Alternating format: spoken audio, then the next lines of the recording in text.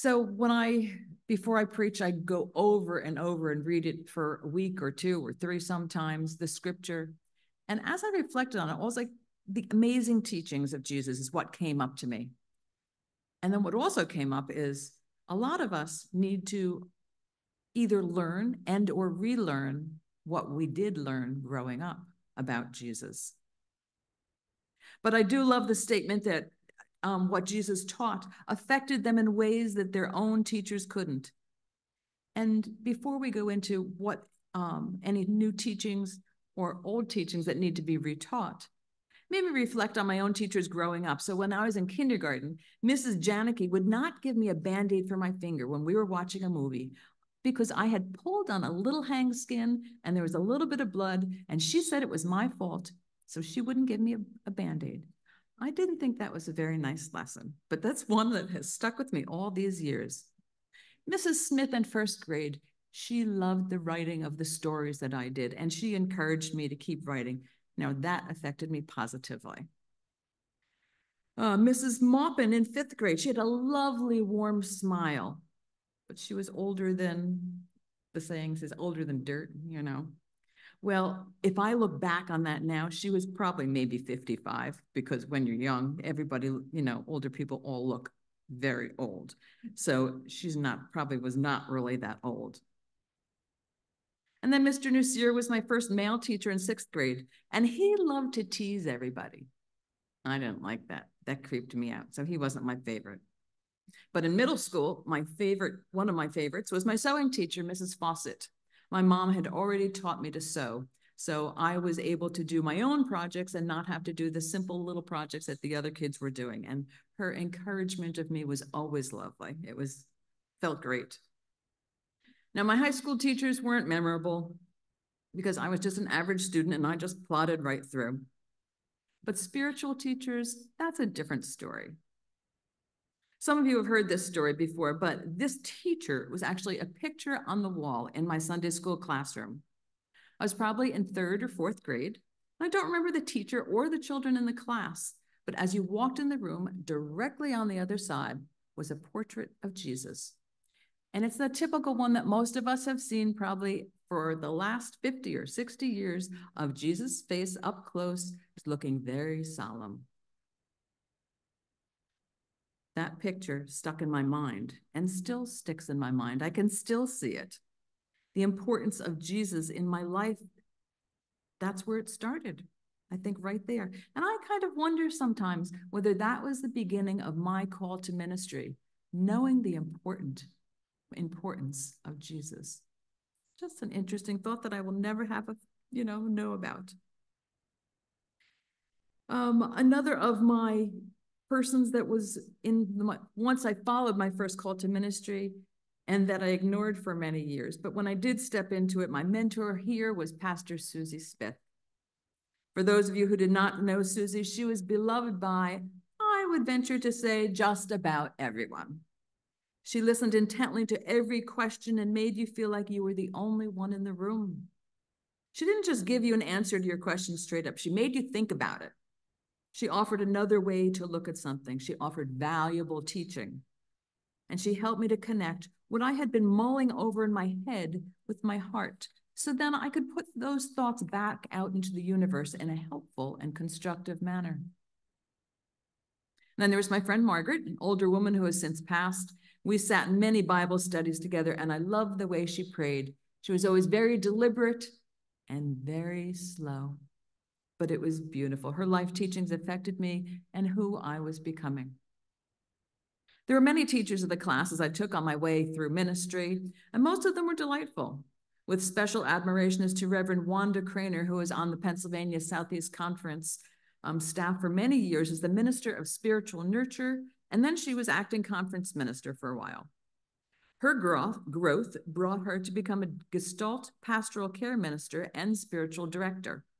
She was a joy-filled, loving, and compassionate woman and teacher who could simply fill a room with her loving energy. She unfortunately passed away earlier this year. Memories are wonderful like that, just sometimes to draw them up.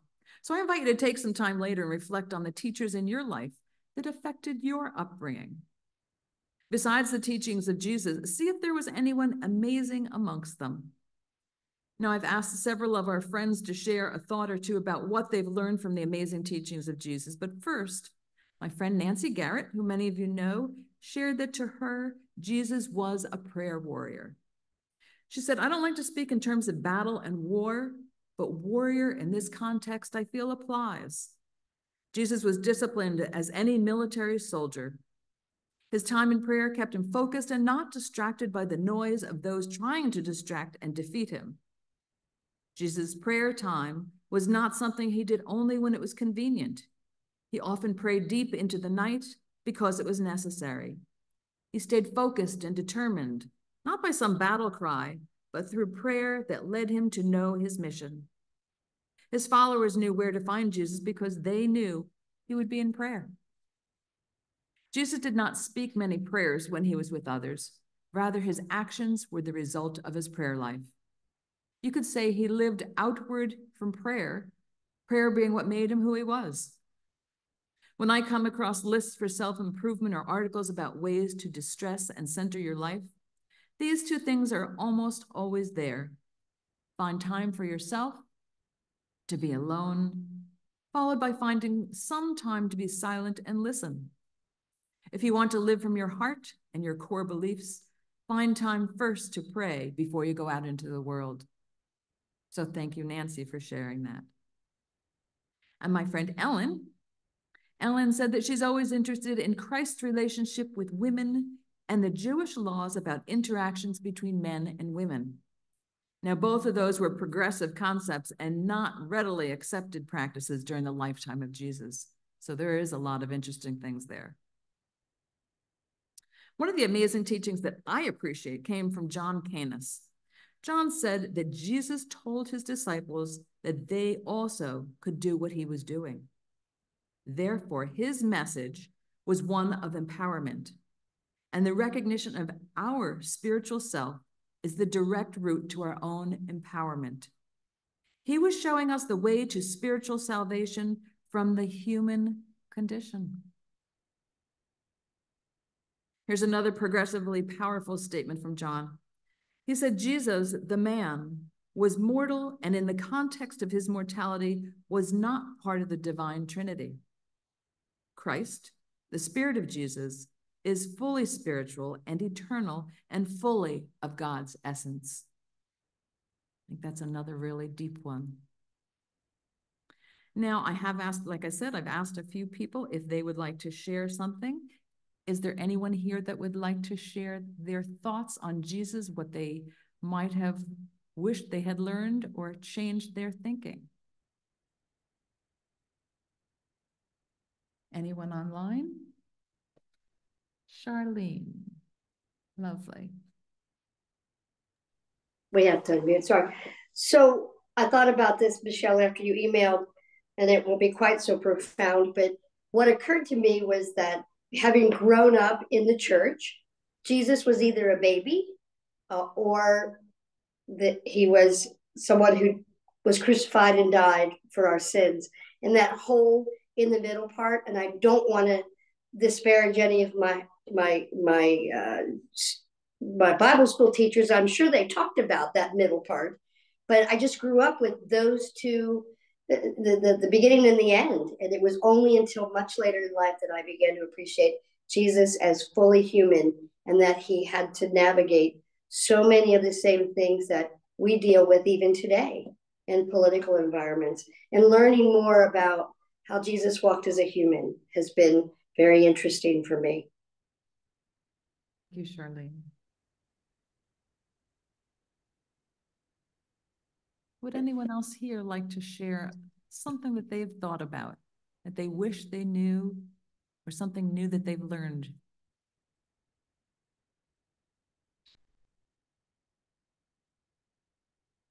Okay. Yeah. Yes? Yes. Good. Well, yeah.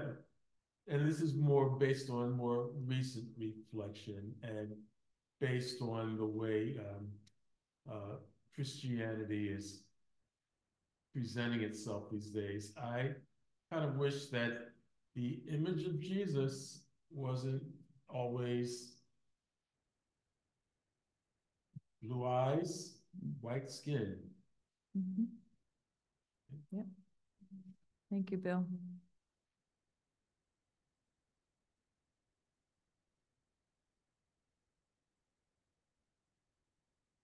Okay, if there are no others, I'll continue.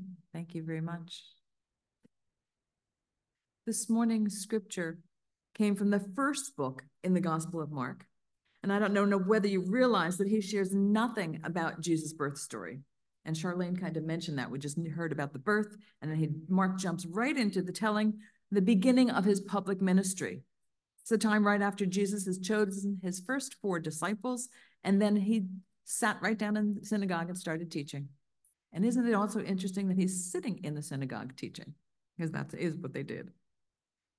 The mysterious Jesus arrives as a humble, kind, and yet kingly presence.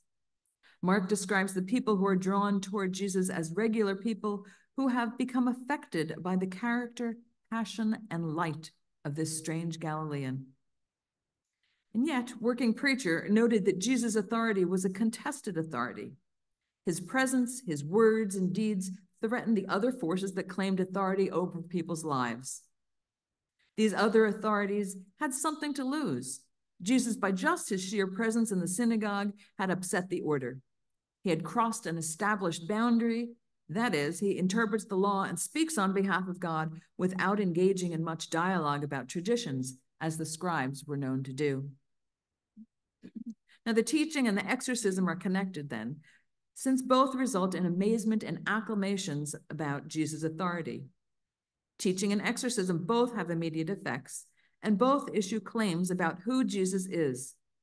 Inquiries into Jesus' authority are inquiries into his identity.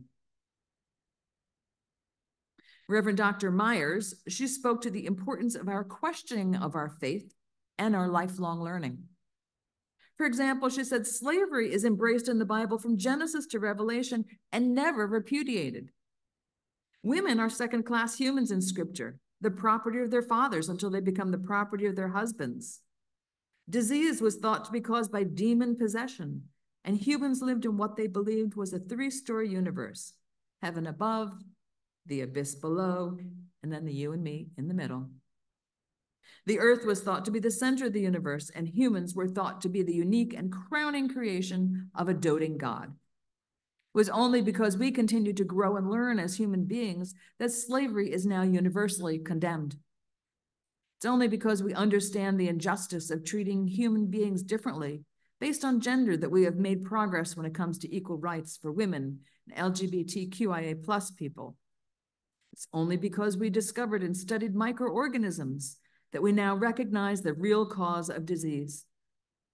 It was only because we have learned to study the heavens that we've discovered an infinite universe where other life is likely to exist. And we know that the earth is not the center of the universe or even our own solar system. Many people no longer believe in God as a person who dwells above the world and the clouds, but as love's transcendent mystery, the one beyond naming or knowing. We know about evil in the world, but many of us do not believe in the devil as an independent contractor of evil. It's not because we stopped being certain of things, but because we became certain of new things. Who's to say that God is not behind such an evolution? Who is to say that the model of faith is not to question everything and see what remains to serve the purposes of love? It is all about love. And lifelong learning does not eliminate certainty, but it sharpens it. I believe that love is better than hate and peace is better than war because life is better than death. Of this, I am certain. I also know how much I don't know and will never know. So instead of faith as certainty, I prefer to think of faith as trust. And as my congregational predecessors like to put it, there is yet more light to break forth from God's holy word. It's the end of her quote. Pennsylvania Southeast Conference Minister Reverend Bill Worley recently shared of the legacy and teaching of the Reverend Dr. Martin Luther King Jr. He said that Dr. King had a visionary's gift for discerning the right direction and turning the nation towards it, blending faith with action. He never ceased to see the better side in those who disagreed with him, and he opposed force with love. He said, just keep loving them, and they can't stand it for too long. That was and is his great guidance for leaders of conflicted countries and congregations. Resolving any challenge moves people on the problem itself to a focus on transforming the relationship that holds the problem in place. That's the difficult path of Jesus, and it's the one that we, the disciples of Christ, are called to follow. The world is crying out for that kind of relational, transformational witness. It's our call to make sure that they have it. And that's the end of his quote. Where are we still amazed by Jesus' authority, by his teachings and deeds' potential to upend our assumptions about what's possible? Where can we see souls set free from destructive tendencies and powers that we thought were beyond anyone's control? Of Jesus' greatness and the gospel's power? I believe it's about discovering what deserves our amazement in our current and longed-for experiences. Matthew 5:20 declares that what God demands of us goes far beyond what the scribes suggest. How different from Jesus' concept of power and authority is our politics. Our politicians sometimes try to manipulate us. They say one thing and they do another. They use their authority for self-aggrandizement. They look for short-term gain, even if that means doing the wrong thing, rather than doing the right thing and trusting that in the long term, history, not to mention God, may vindicate them. Will the future be any different? We are all lifelong learners, and each at different stages of our spiritual journeys. We often get referred to as followers of Jesus, and I read the other day where someone referred to us as apprentices to Jesus rather than followers. To me, apprentices are continually learning and perfecting their trade or skill until they get it right. Have we achieved being a follower of Jesus or an apprentice to Jesus? Again, we're on a lifelong journey, but we're often forced to change all the time with new life situations. Some people who are new to the journey have a need to acquire all the information they can get their hands on. Others are experiencing trauma in their family or death of a beloved and are in need of support and encouragement. Perhaps you're seeking healing of a loved one or for yourself. Perhaps aging is surprising you with new challenges. What we all need, as Reverend Worley stated, are transforming relationships in our lives. And wasn't Jesus about us transforming ourselves to seek to live as a kingdom which had been illustrated through the life of Jesus? We need relationships that will heal and love and support one another. Those relationships are being church. Remember, church is the people. It is all of us. Mark depicts Jesus as the one uniquely authorized, commissioned, or empowered to declare and institute the reign of God. Through Jesus, then, we glimpse characteristics of this reign. It's intrusive, breaking old boundaries that benefited another kind of rule. It's about liberating people from the powers that affect them and keep all creation, including human bodies and human societies, from flourishing. It's about articulating God's intentions for the world, defying or reconfiguring some traditions to do so, if need be.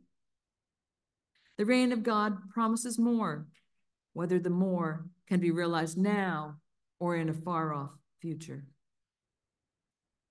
You are invited to remain an apprentice to Jesus and allow yourself to continually be affected by these teachings in ways that others cannot always touch your spirit. Stay affected by the character, the passion, and the light of Jesus. Consider the possibility of a model of faith, of questioning everything, and see what remains to serve the purposes of love. And choose to live on the side of love and hope. May it be so. Amen.